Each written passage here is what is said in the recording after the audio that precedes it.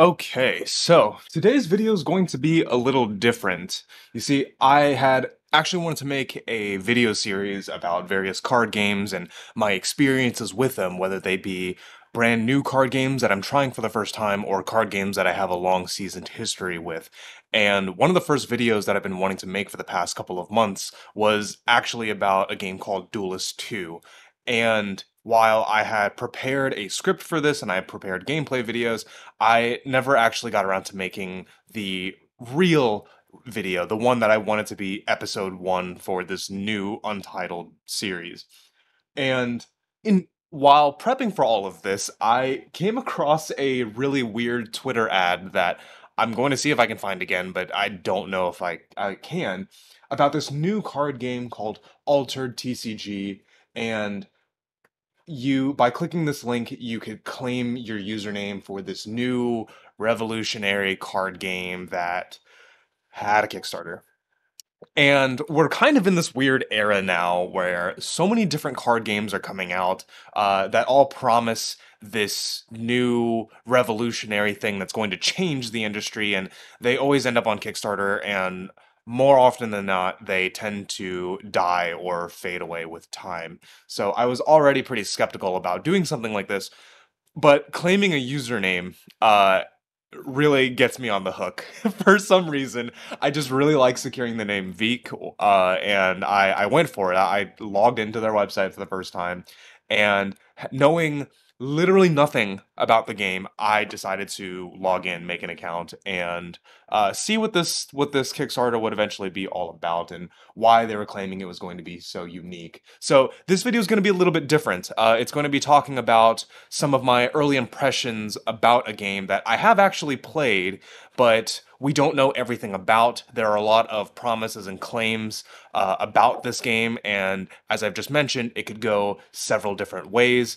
This is not a sponsored video. I have never met any of these people. This is just some player with a tiny bit of experience giving their initial thoughts and gut reactions in what I hope to be a very curious and honestly kind of critical manner. I'm not trying to have any disparaging comments, and I want to have genuinely constructive talking points because I do think that a lot of the ideas that they present, both in and out of the game, are genuinely interesting, and there's a lot of potential surrounding all of this, but I think it hinges on a couple of key factors that they may or may not do well. So we're going to break this down into a couple of sections here, and we're going to talk about the game itself, and then, kind of my falling into this weird rabbit hole, and hopefully maybe by watching this, I can explain some of the things that were honestly not that well, they weren't that great. How do I word this? I don't even know what I'm trying to say anymore. Concepts that have not been portrayed to the public in the best light or in the best manner. So, with me butchering that intro, let's go ahead and talk about, my story getting into this and talk about what Altered TCG is and what they claim to do. So, with this, Altered TCG is a little bit of a different game where, as many other card games create this one-on-one combative gameplay scenario where you're trying to KO or kill the opponent or defeat the opponent or whatever, Altered TCG is closer to something like a race, something similar to a game like Keyforge, if anybody has ever played that game before. The goal is not necessarily to defeat the opponent in battle, more so get to the finish line, so to speak. With this, I don't know why, and this baffles my mind, but it took so long to try to figure out what the hell is actually going on in this game. I found so many resources about some of the auxiliary pieces that we'll talk about in a moment, about how the game is going to be marketed in the future, how the competitive circuit is going to work, what some of their print on demand, yes, print on demand, and digital ownership rights are going to look like. You may have noticed some of the QR codes on the cards. A lot of their new, we'll call them modernized technologies and philosophies, there were so many resources on, but the hardest thing to find was actually how the fuck to play this game. So I want to talk about how the game works and plays in a nutshell, because none of this matters if the game is not fun, especially when we talk about some of the other elements outside of the game. Everything hinges on the game itself being fun. So I want to talk about how to play it, and talk about some of the genuinely interesting ideas that are brought to the table from a gameplay perspective. So first off, you have a deck of 40 cards. So you've got a 39 card deck and a hero card. This is similar to something like a Hearthstone, where you have you basically choose a class and you get a hero power, essentially. There are 6 different factions, each with their own identities that we'll talk about in a bit, and in the base set, each faction gets 3 different heroes, so you basically have your own flavor of hero power to work with. As I've mentioned earlier, the purpose of the game is actually to win a race. So we're going to skip down a little bit over here, and you'll see that there is a hero side and a companion side, and these tumult cards, where basically the goal is to make sure that your hero and your companion meet up. So you'll be moving things on this side towards the center, and then similarly on the other side. You'll also notice that there is a hero expedition side and a companion expedition side. And you progress these characters by, or you progress these little tokens by playing character cards, which are effectively creatures in other kinds of card games. And you compare stats and basically try to accumulate the higher stat to move forward. That is an oversimplification of it, but essentially that's what happens. And there's a couple of interesting things that get remixed from other card games, especially if you're more used to things like your Magics of the world, or your like Hearthstones and such and so forth. So one of the biggest things is that first off, your mana system is, I guess, a little bit closer to something like a Duel Masters, or even like a Final Fantasy trading card game, or anything that uses that kind of system, kind of the modern mana system, where basically you have a starting hand of 6 cards, and you put 3 of those 6 cards face down into your mana pool, and you can tell that they cleverly made the back of each card look like a mana orb, and those cards that are put face down are your mana. So you actually start the game with 3 mana versus 1, which immediately leads to some very interesting decisions, because in games like again, your Magics of the world, and I hate you making that comparison so often, as much as I do love Magic. But you're not having to deal with a 1 drop on turn 1, a 2 drop on turn 2, a 3 drop on turn 3. You now have the decisions of placing, one big 3 drop on turn 1, or maybe split it between a 2 drop and a 1 drop. There are basically 2 different lanes that you are playing on, so you have to make the decisions of what units am I going to play and where, what stats am I going to be contesting and where and when specifically. Um, Another interesting thing about this game is, unlike, your Magics of the Hearthstone of the world, so sorry for making this comparison again, um, the way that your turns operate are more of a back and forth, whereas in traditional TCGs like Yu-Gi-Oh and Pokemon and Hearthstone and Runeterra and all these other card games, is that your opponent takes their full turn, and then you take your full turn, and then so on and so forth. What's interesting, genuinely interesting about this game, is that when you play a card, your turn flips to the other player. The whole turn cycle, if you will, where everything kind of untaps and resets, they refer to as days. So you're basically playing in, like your phases of a turn are like morning, noon, afternoon, dusk, and I think night are the phases. We'll talk more about this. It is night. So basically, you could be on 3 mana and play a 1 drop, and then the turn will flip to your opponent, and then they could play a 2 drop, and the turn will flip back to you, and you still have 2 out of your 3 starting mana, so you can choose to take another action. You can activate abilities, or you can pass. So there's constantly a back and forth just by nature of the game.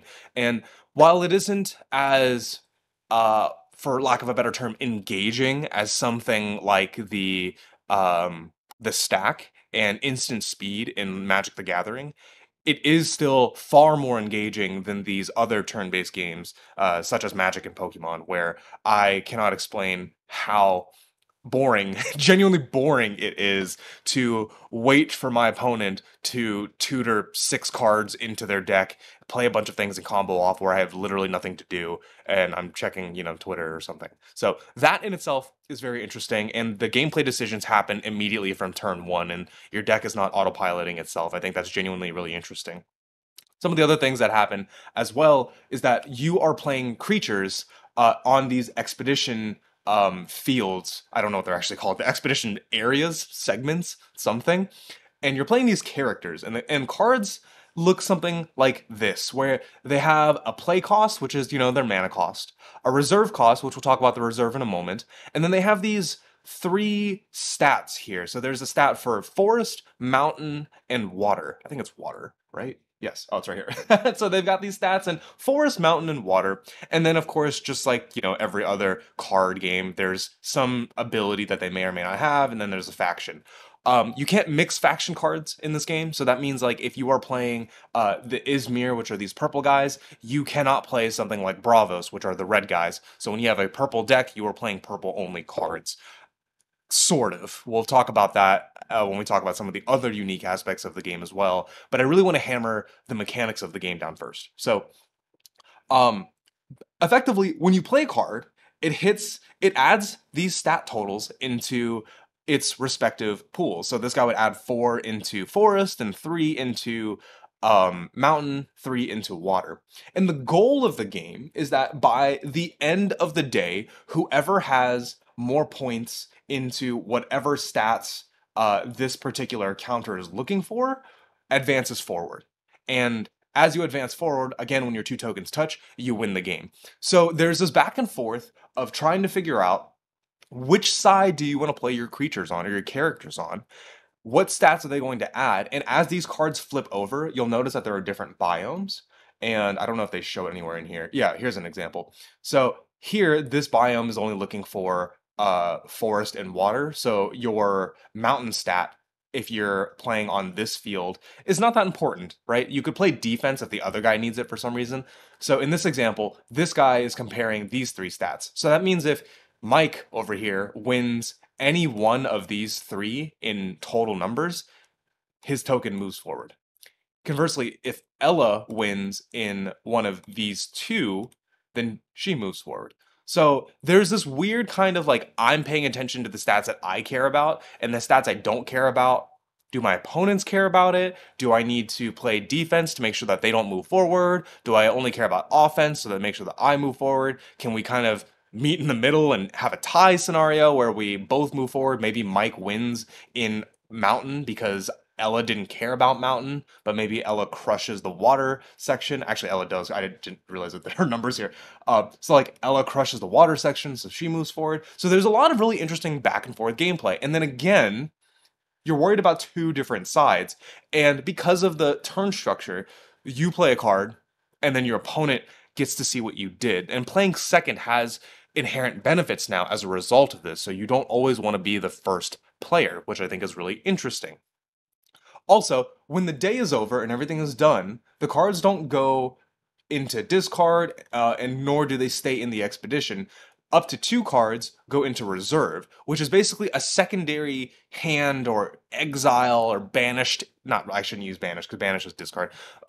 It's the secondary zone where you can replay these cards again, up to 2 cards again if you want, if you pay their cost. So if you look at this guy here, he's got a 4 mana cost when you play him from hand. And then after you play him from hand and the day is over and the expedition's over, he moves down to reserve. You can play him again from reserve for 3 mana, so he's a little bit cheaper. Although this time when you play him, he's a 1-shot and he gets this counter called fleeting, where when the turn is over again, he goes away. Or when the day is over, he goes away. So they don't always stay in reserve back and forth. Reserve, you could use them one time. Of course, just like every other card game, there are mechanics that manipulate this and so on and so forth. We're not going to get too into that. We're just talking about the phases of the game. And then finally, when the turns are over, oh, actually, maybe I shouldn't say finally. There's a couple of other bits as well. You have landmarks, which are permanents. They're something akin to equipment or artifacts or enchantments in other games, that type of deal. And again, you can only have up to two of them. At the end of your turn, if you have more than two reserves or more than two landmarks, you discard down to two. There are card effects that, interact with the reserve and discarding and so on and so forth, just like every other card game. Um, and then finally, again, when the turn is over, whoever wins on one side moves forward, whoever wins on the other side moves forward, which means that it's possible for you to be hyper aggressive on both sides or hyper defensive on one. And there are some very interesting decisions that had to be made as you play the game. Also, you have your hero, which acts as a hero power. So once per day cycle, you can do an effect. Some characters spawn extra creatures or tokens. Some characters, I shouldn't say characters, some heroes rather, will buff up existing characters and so on and so forth. There's several different options and things that you can do. One of my favorite abilities is that there's a hero that just lets it forces your opponent to go first every time, so you can react to what they do, and it's by choice. So you can choose to go first if you want, but oftentimes you're going to go second. And we've seen 6 out of the 18 heroes, so there's still a bunch of things that we don't know, and that's going to be kind of a recurring theme when we talk about individual cards, is that we genuinely don't know everything. Um, Finally, when this is all over and a new turn starts, there is a first player counter. What is it? First player marker. So this little counter over here goes from player one to the other player, and this denotes who goes first. So basically, on turn one, let's say Mike over here went first, back in this example. If Mike went first on day one, on day two, Ella will go first. And then on day three, Mike will go first, and so on and so forth. Um, from here, you'll draw 2 cards instead of your typical one, and then you have the option to put 1 card face down in your mana pool, which also means that you have a decision of, do you want to increase your mana pool and play bigger things, or do you want the additional draw power, which I think lends itself to faster, more modern gameplay. And one of the things that I do commend this game for is that there's always a decision to be made, and the games are very quick and very streamlined. And honestly, after playing a couple of games on a fan-made client called ExAltered, which I'll talk about shortly, it was actually pretty intuitive. I just really wish that finding this document, which is thankfully now on their website, and finding some additional resources online, in a Discord or something, to talk about the game would have been so much easier, like a how to play video or a how to play guide. I mean, there's this PDF. This PDF is the one thing that has actually taught me how to play the game. So, hey, future Vincent here. While I edit this video, there was a how to play Altered TCG video made by the guys at Main Deck. I haven't watched it yet, but I just noticed that it popped up just while going through everything and collecting some of the B-roll type footage. So definitely check this out. I will link this down below. And I also want to take the time to talk about ExAltered, the fan-made game. You'll probably hear past Vincent rant about that as well. So lots of cuts here. Again, this was a very sporadic video. I just kind of wanted to do things and get my raw thoughts out. So here you go. Also, oh crap. I'm definitely gonna have to cut this in because I don't remember if I talked about it. But ExAltered is a fan-made game that you've probably been watching footage of in the background, and I have to absolutely thank the creators of ExAltered for making this thing, because it is by and far the most intuitive way to learn how to play this game. I don't know what the future of Altered TCG has in store for it in terms of digital clients or anything like that. I know that the ExAltered team got to work with the Altered team for like their API and such, but this application alone is the reason I got to learn the game and not get super fucking annoyed with the lack of information surrounding the game when I was first digging into this. And I'm so grateful it exists, because after like 1 or 2 games, you really just get the hang of it. There are some really interesting systems that are put into place, like matchmaking. The devs are making negative money for doing this, so this is just out of love. If there's a way to support the developers, I would strongly suggest, looking into just, buying them a coffee or something, because that is the sole reason I genuinely got into the game. Like, the other systems and the other auxiliary stuff that are in this video, like the QR codes and the digital market and the modified cards and stuff. That's all well and dandy, but having played the game and having a system teach me the game properly was the absolute best thing that could have happened for this game. And I don't know if the developers gave these guys enough credit because I can't give enough praise for this. The game is not hard to learn on its own, but finding information about this game was such a pain in the ass. And again, I know there is the PDF. The PDF is cool, but like reading this whole PDF, having to sit here and try to dissect everything with a friend, and us going back and forth to try to be like, oh, okay, this works this way, like it was so much easier just to have an automated game client walk us through the thing after we gave this PDF a once over, and then go, oh, that's how the system works in practice. Great, awesome. Um, ExAltered devs, I hope these guys hire you and just let you make an official client because you guys did a fantastic job. Kudos to you. Back to the regularly scheduled video. Thanks. Other than that, I see so many other resources and so many other discussion points talking about outside factors that I had to bring this up first because, again, as I mentioned, the game has to be fun. And I will say, this game has the potential to be a really good, what I'll call a tier 2 card game. So I don't think in any world this overtakes the big three of Magic, Yu-Gi-Oh, and Pokemon. But I can see this sitting in line with something like a Flesh and Blood or a Digimon or One Piece card game. Um, I hate to say MetaZoo, but like those types of card games, or Lorcana being kind of this tier 1.5 type game. These games are very quick. They are shockingly in depth, especially as new cards get released. And they have some very unique systems in place in and out of game that could make this a very strong contender for a player's game first. And I think that's going to be a big thing that we have to keep in mind is that this game is very player focused. And as a result of that, some of the concerns that people have had from a digital aspect, especially collectors and investors, which we cannot ignore. I personally am a player first. I am very much not a collector or investor. And I think that's important for me to note when I talk about some of these other aspects, is that while they are attempting to do some revolutionary things to change this industry, we have to base at least a certain amount of credibility on the existing industry as it is today, but also some of the implications that collectors and investors have had for the industry as a whole. And I understand that they're trying to change and break that mold, but we have to use, some of the historical data as a little bit of a backing, knowing full well that this is not a one-to-one comparison.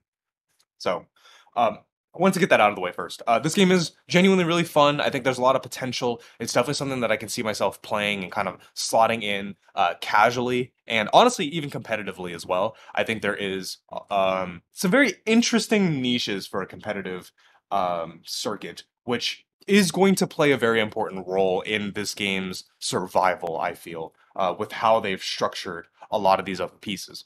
But I think as a casual player, it's very easy to get into, and the art style is very pleasant for some. I will be honest, I'm very indifferent and honestly kind of lukewarm to this art style. I think it's fine, if not a tiny bit generic, and I know a lot of people really love it.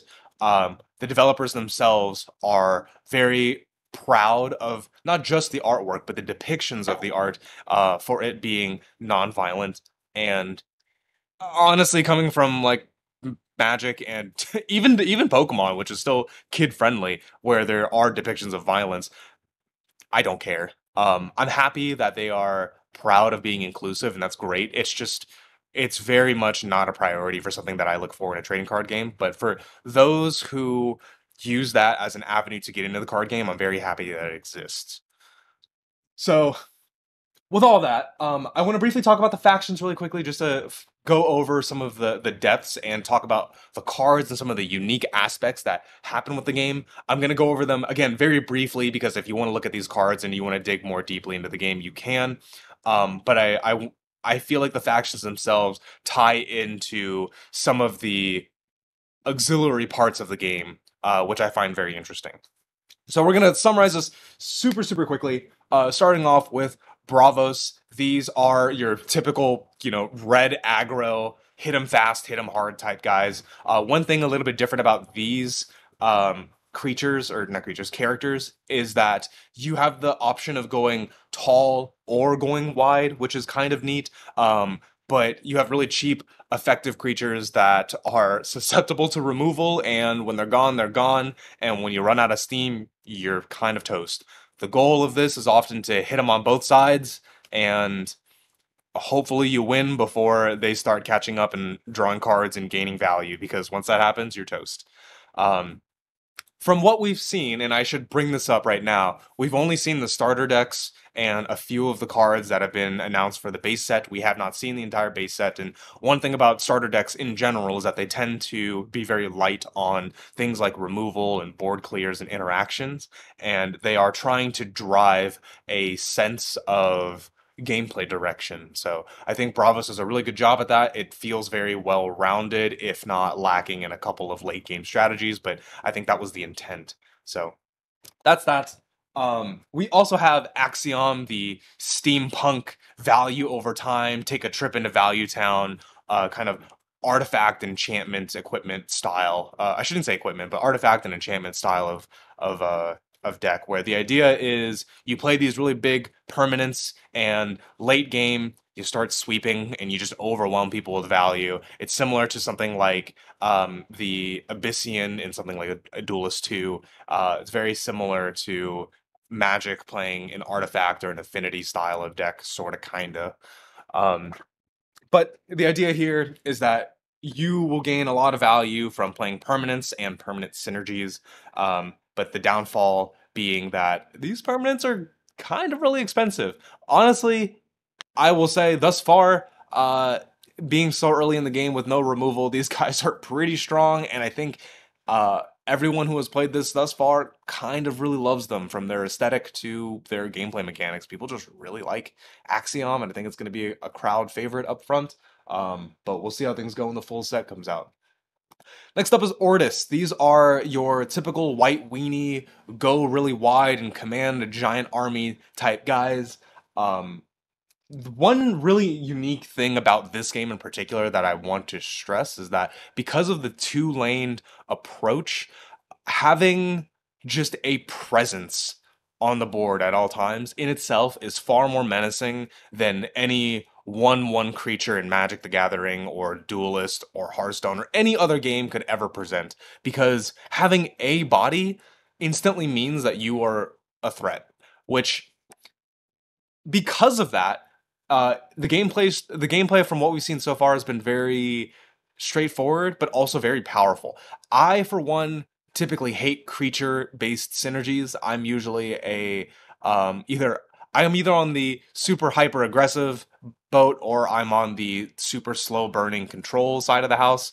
And creature-based strategies, with creating wide armies, never really appealed to me. But I gotta say, Ortis is pretty fun. I don't know why, but it's it's hard for me to make a direct one-to-one comparison to traditional card games with the nature of how this game plays. But i- if you even if you don't like, white weenie style gameplay, I would still say that it's a different take on what we've seen. Um, Next up is Izmir. Izmir sounds a lot like Is It, so I thought I would like it because it's control magic style gameplay. It's a lot about interactions and playing really weak creatures to contest, and hopefully an empty board after you have interacted with them and wiped them and bounced them back to hand, or done whatever you need to do. Um, the threat assessment requirement of this style of gameplay is very high. I think this is probably one of the more skill intensive decks slash archetypes that we've seen thus far, but just because it's skill intensive does not always mean that it's the best. There's a varying payoffs for a lot of work, but if you like interacting with opponents, and if you like messing with people and playing control style Magic, I think this is probably going to be the thing for you. Next up, we have Mana, I think is what it's called, but these are big giant creature-based synergy, similar to, like, big green stompy or druid and Hearthstone type of deal, where you have these giant creatures that they gain buffs and they don't go away. They're very hard to remove, but in exchange, you don't have a lot of removal yourself. Um, if you like the idea of a big, annoying snob of a creature who is very hard to get rid of and sticking a lot of eggs into one basket, this is your type of faction. And then finally, I don't know why this faction exists. I really don't. But there's the Lyra, who is the dice roll mechanic as an archetype, as a whole faction, even. Um, their whole shtick is you've got some kind of hit or miss creatures, and you roll a dice, and you hope that dice roll is going to be good. And when it works, it really works. And when it doesn't, it really doesn't. A couple of interesting things though is that there are dice roll manipulation type mechanics on here. So there are cards that will allow you to roll a dice again and ignore, the lowest roll that you get. There are permanents that also allow you to do a similar type of thing. So it's not entirely random. You can hedge your bets, so to speak. I just don't know why this is in the game. I'm assuming to appeal to a more casual audience. I'm really curious to see how this goes long term, but those are the factions in a nutshell from what we've seen. And as you've probably noticed, you've seen a couple of similar cards that look very close to being the same, but are, slightly modified. Some of these are borderless. And if you've played other card games, maybe you've thought, oh, this is just getting the borderless treatment. But then when you look a little bit closer, you'll notice some of the stats are a little bit different. And some of the artwork is a little bit different as well. And they're slightly, quote unquote, altered. And that's because there are rare versions of cards. Every single card in this game thus far has a rare version and a faction shifted or color shifted version where a card that is normally, in this case, Lyra, could potentially be in a different deck. Actually, this card right here, this Bravos Pathfinder, is a Bravos card, but as you can see, it's in Lyra. So while there are no faction mixings, there are certain cards that have been shifted over as a rare. And the initial, I guess, question or concern or that people may have is, well, if things are just shifted to rare, why can't I just play a bunch of these rares and move on with my life? And there is a restriction in the game that to build a deck, you may only have up to 15 rares or greater. Greater being uniques, which we'll talk about next. And so you can have up to 15 total rares with 3 uniques taking up those rare slots. So you could have like 12 rares and 3 uniques, or 15 rares and 0 uniques, etc. Rare cards are cards with increased or modified stats with an upgrade, as you just saw here, or they are shifted, color shifted cards. So there is immediately a deck building decision that you have to make of, do I want cards that are just upgraded versions of what I have, or do I want slightly modified, or basically commons that I couldn't normally play? And I think that in itself leads to some very interesting deck building decisions. One other thing that we haven't seen in this game yet are unique cards, which are cards that are randomly generated with an algorithm that is supposedly going to be semi-balancing, where they are one of one type effects. So you might see a card with stats that nobody else has, that only this particular person has. And immediately I could see you coming up with,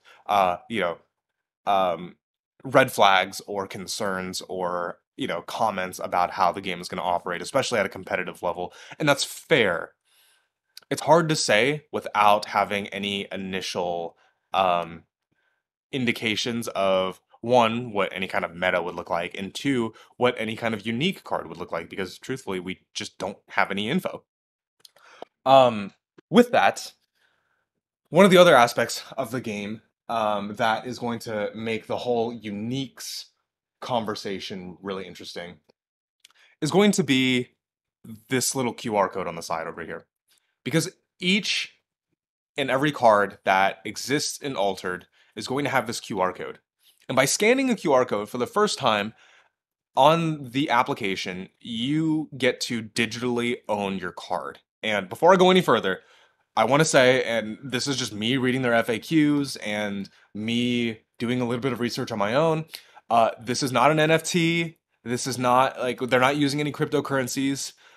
This is not about any kind of digital age, marketing scam or anything like that, right? Like this is more equivalent to Altered, the team behind this game, having a server and showing which things are in your inventory, similar to how it would work if you were playing like an online game or something, right? Like if I logged into Valorant right now and I had my skin collection or something, they would know that Veek XP has this particular skin.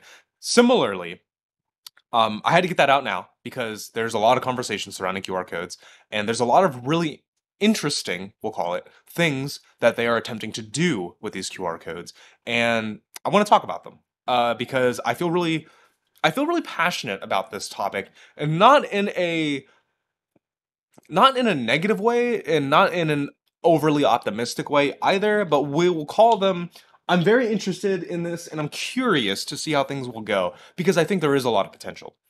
But that also does not mean that I think that this is the absolute future or anything. I'm just really curious to see where this goes.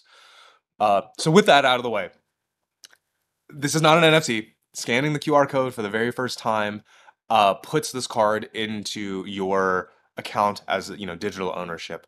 Um, and with that, it allows you to do a couple of really cool, genuinely cool things with these cards. First off, for competitive events in the future, they claim that you are able to do deck checks online by having your deck list there and then showing the legality of your deck and which cards you have, which I think is kind of neat. And then, of course, if you need to scan the deck live in person, you can because you should have the physical cards. Second thing is that for competitive reasons, you could also see who you played and when and what deck you were running and what deck they were running. You could also see stats, and I'm a really big stat nerd, so seeing like your overall win percentage or your run for this particular tournament at this time to see your matchup data, I think that in itself is really interesting. And there's a lot of cool potential surrounding that if done correctly.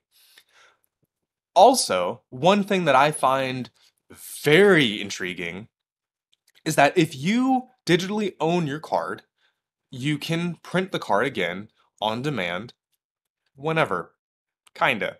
So a lot of these details are still to be determined, especially when it comes to things like pricing, delivery dates, bulk ordering, etc. So while I don't have all the information, I'm only going off of their promise or their statements thus far. So again, just like everything else in this video, things are subject to change.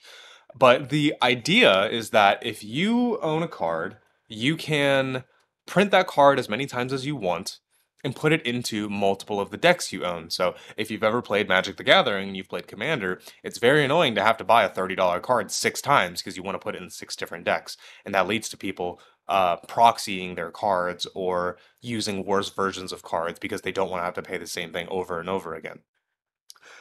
And I'm not going to talk about the financial impact that that has quite yet. I think that's probably a conversation for uh, another section of this video all in its own. But from a player's perspective, that's genuinely really interesting. Another thing that they want to do with these QR codes is they are trying to have a digital marketplace where you can buy, sell, and auction cards off to other players. From a competitive aspect, that allows you to do a couple of things. It allows you to find these unique cards based on what you want. So I guess it would be something akin to like a Path of Exile or a Diablo kind of auction house type thing where you're looking for this one specific piece of equipment that you know statistically probably has to exist and you just got to find it. Hypothetically, you could do the same thing with Altered and cards looking for that one specific unique that you need, and that would drive price up. um However, once you acquire the card digitally, so somebody sells it to you and they transfer the digital ownership of that card to you, you got a couple of options. Obviously, they can mail you the card, or you could just print the card yourself in theory. That's at least the promise that they have.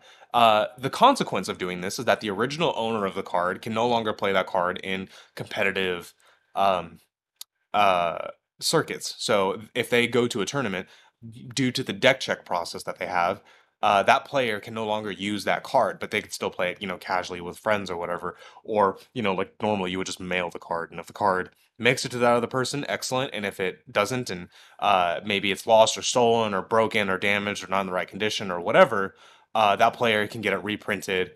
Maybe you order a card from a guy in like Japan or something, and then it's in Japanese, and you need it in English. You could reprint that card in English, and that in itself hosts a massive, massive suite of questions. First off, I thought I read somewhere, and I could be wrong on this, that cards have an internal clock on them of reprinting them, so you can only print them once a year. Then again, I read somewhere else that if you own the card, you can print it as many times as you want. So I don't really know what the full circumstances of that are. So I don't know. Maybe I edit this in. Maybe I don't. I probably won't. But there's already a couple of questions on that. I'm sure there's going to be a lot of questions surrounding the overall financial impact of the game. And as an investor, and not even just as an investor, as in somebody who buys a bunch of sealed product and then flips that product at a later date, a couple of years time from now or whatever, but as like let's say a local game store, what are the implications of doing something like that? Because you've effectively killed off a singles market, so to speak, because now I shouldn't say you killed it off because that's not entirely true. But you have to kind of do interesting workarounds now. Like as a local game store, do you only sell sealed product, or do you maybe have a system where you make a store account and you have to trade the digital rights ownership to the store when you sell a single? Um, no one, again, I'm not a local game store owner, and I am not going to pretend like I know anything about that side of the house, or the market surrounding there. I'm just a player, but I think that leads to some very interesting conversation around it, because as a as the company behind Altered, obviously they're trying to make money. They have to make money. They have to sell cards for this to continue doing its own thing, and they also have to have proper rewards to keep things uh, interesting. And by not really having a singles market that could potentially be viable for investors and local game store owners, they have to find other ways to incentivize people to play the game, namely the players. Because from a casual perspective, there really isn't much of a need to buy the super expensive cards, right? Like you could just you as a player, like I could build a deck and give it to my wife who has never played the game before, and just reprint her a potentially really expensive deck. And to me, it's worthless, or maybe it's like worth, 5, 20, $50, or whatever it costs to print a deck of 40 cards. But my wife now really doesn't have an incentive to go and like digitally own and get the rights to cards and like get into the competitive circuit unless she decides that she really loves the game and wants to play it or something. I think it leads to some interesting conversation. I'm not saying that the singles market is completely dead. I think you can work around it, and I think it's a new adjustment that would potentially have to be had. But is it worth it? Is it worth that hassle for a brand new Kickstarter game that, maybe can be a tier 2 type of game? That I can't really speak of. And for that reason, I think that the Altered team has to create a genuinely compelling competitive environment. And that's going to be really interesting with things like uniques existing. I don't really know how that's going to work. Nobody really knows how it's going to work. But I can say that the gameplay itself has a lot of very interesting interactions and engagements, and I think the potential is there. But I'm concerned, we'll say, or I'm intrigued rather, at how they're going to pull something like this off. I think having local events is good. I think if they can create a competitive infrastructure that incentivizes players to keep playing, even at like a casual competitive level where they just go to their local game stores and they have the equivalent of something like a Friday Night Magic to get promos, I think that in itself is already really good, right? And then if you can have a whole tournament circuit, that's even better. But then you have to think about prizes and things like that. And one of the really cool things, or one of the really interesting things that they do is inside of your booster packs, they give out what are called foilers, which you can basically use to cash in a card and turn it into a foil. Kind of like a wild card in Magic, or kind of like using dust in another game. It's not 1-to-1, but you could basically upgrade your cards, which I think is really neat. there's a lot of really interesting things that they can do as a card game. And also, a lot of people have said this as well about like the QR codes in the front. You know, people have asked why don't you put them in the back or whatever, whatever.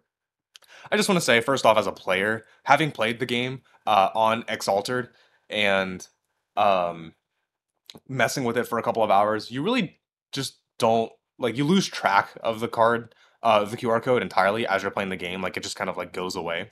And while I understand the argument of wanting to put it on the back, there are some concerns about how that would operate from a gameplay perspective. Like if you're doing a deck check, you have to unsleeve every single card. I get where they're coming from. I'm very indifferent on this topic, but I will say that having it on the front and playing the game, you don't really care. Like nobody cares. It's fine. Um, so with that, I think Altered has some really intriguing concepts. I keep saying that word, but their Kickstarter starts on the 30th of January.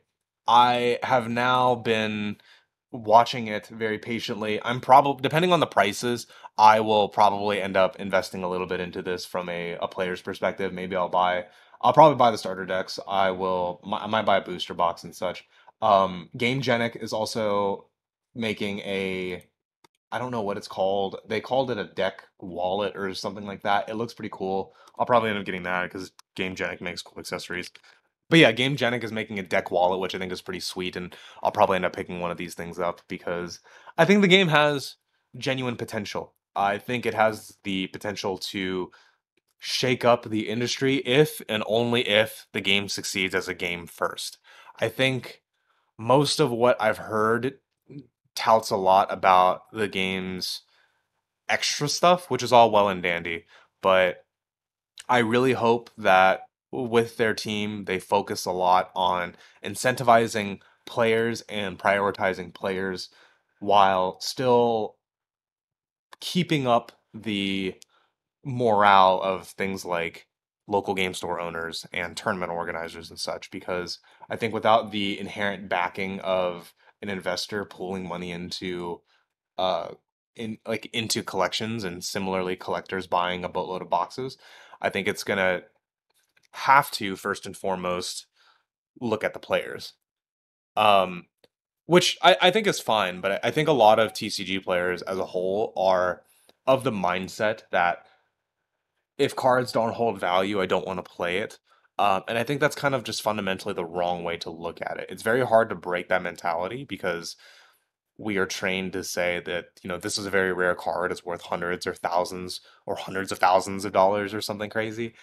And this was a game made by effectively board game players, where the game pieces and the random nature and the volatility of prices for trading card games is not a pro, but a con to not just board game players, but a lot of regular human beings.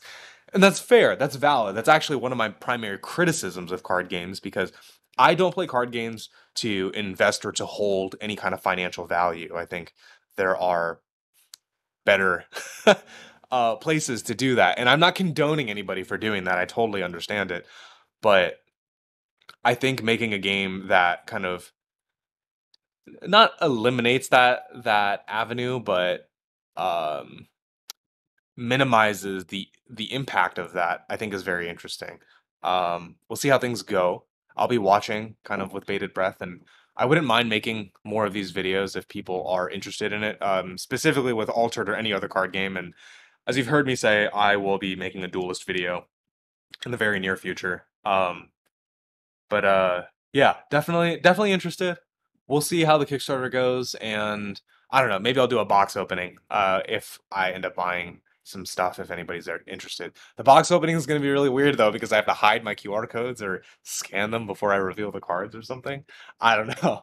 There's there's definitely this game, and I think the reason I am intrigued is that almost every single aspect of this game forces me to think a little bit differently. And that's not inherently good or bad, it's just different. And we'll see how things pan out. So, thank you all for watching or listening. If you're interested in this, I will post all the links in the description down below. Again, I have zero affiliation with this. I found this on a Twitter ad, and they got me with the claim your username type thing. But yeah, Game seems cool. I will catch you guys later. Peace out.